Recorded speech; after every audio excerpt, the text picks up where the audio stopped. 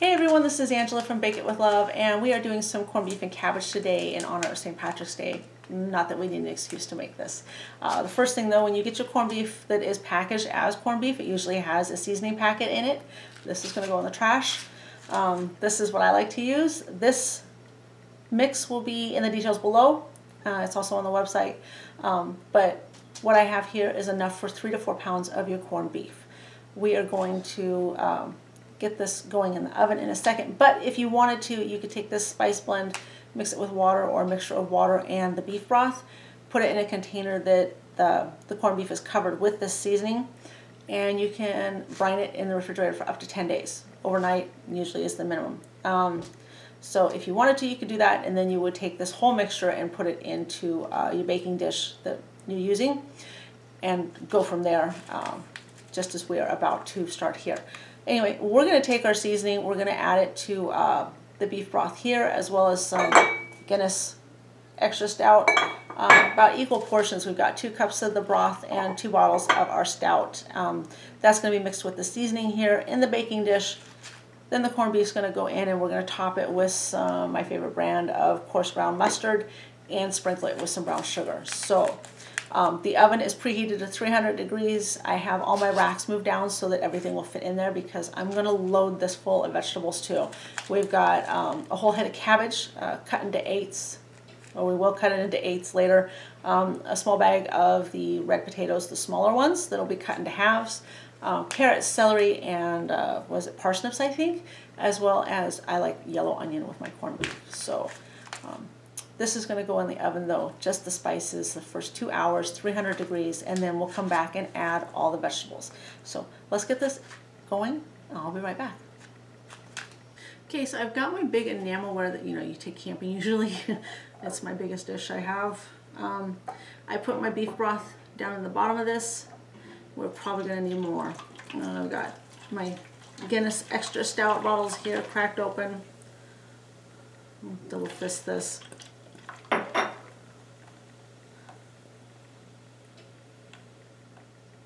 Smells good. If I'm really lucky, I'm called, we got snowed in kind of here. Actually just had the guy with the snowplow here, but hopefully I'll get a call back from the guy that has lamb. I'm hoping for, actually I'm trying to get an order of half a lamb. We'll see if that happens. Everyone else is snowed in too. I heard that the town hasn't even snowplowed the city streets yet. So anyway, my liquid is in here. I am going to add my spices next here. So my spices were all on the sheet. They're going to go directly in with a bit of a stir. I've got some whole spices in here, some ground. I typically have a lot of whole spices on hand, but not everyone does. Like coriander.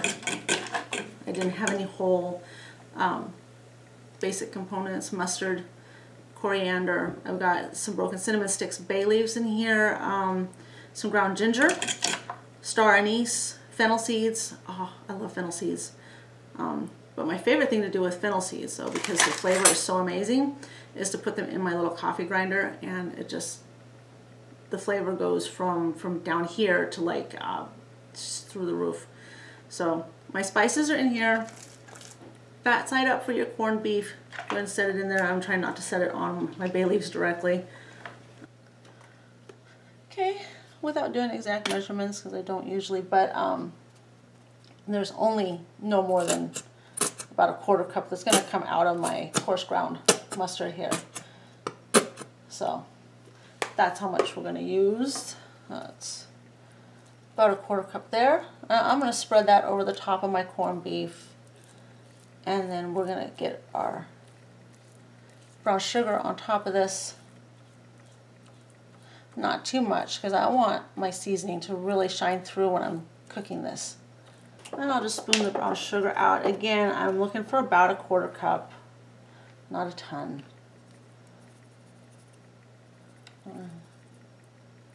I'd rather it be on top of the fat here than in my liquid. So if you want a little less, about 2 tablespoons of brown sugar to a 1/4 cup, which is about 3 tablespoons anyway.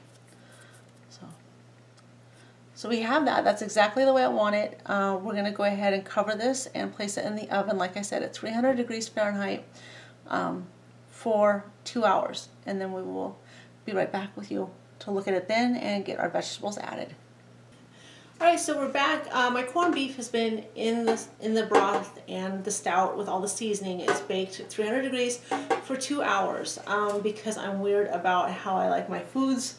I don't want any of those seeds to be found randomly as I'm eating my corned beef and cabbage. So I have strained everything out. You see, it's all in my fine sieve here. All of my broth is going right back in here to my baking dish, and I'm going to add my meat and all my vegetables, as well as some more fresh herbs. So let me set this aside 1 second. Okay, all of my broth is back in my dish now. I want my garlic and my onions underneath my corned beef, so they're going in first.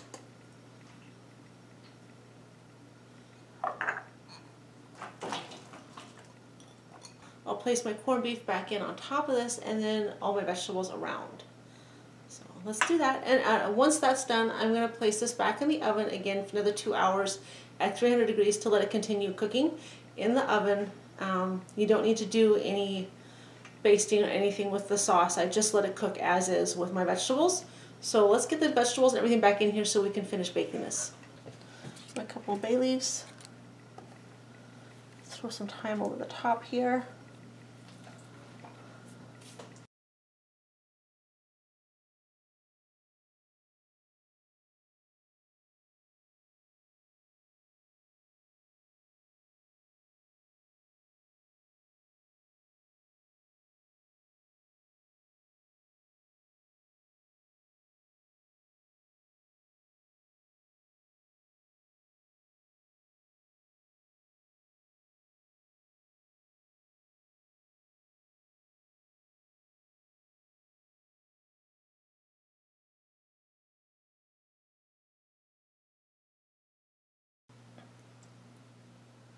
So here we have our corned beef right out of the oven, an additional 2 hours that we did with the vegetables, so 4 hours total.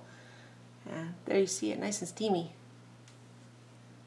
So our corned beef and cabbage is all done here. You see it's still steaming like it was when I showed you right out of the oven. It's ready to be dished up. All you do is slice against the grain, and I like to pull my vegetables out, dish those up first, and pull the meat out, and then all the juice is left to drizzle over everything if you want to. Mashed potatoes, I guess, if you want, but there's already potatoes in here. We're also going to probably be making some corned beef and hash with the leftovers. It's a great breakfast. We've been doing some St. Patty's Day themed stuff, so if you missed it, we've got some Irish barmbrack bread that we added a couple days ago here on YouTube. We have the barmbrack and Irish nachos on the website. As always, there's more recipes on the website than here on YouTube. So if you love something on the website and you want to see it on YouTube, holler at me and we'll get it added. So I hope you liked the recipe. I hope you enjoyed the video. If you did, please remember to give it a big thumbs up. Don't forget to subscribe on your way out. We'll be doing more fun stuff. We still have more of the Guinness Extra Stout Draft and some Baileys, so some fun stuff coming with that. Next up, I think we'll do some Irish soda bread, so we'll see you for that. Thanks for watching.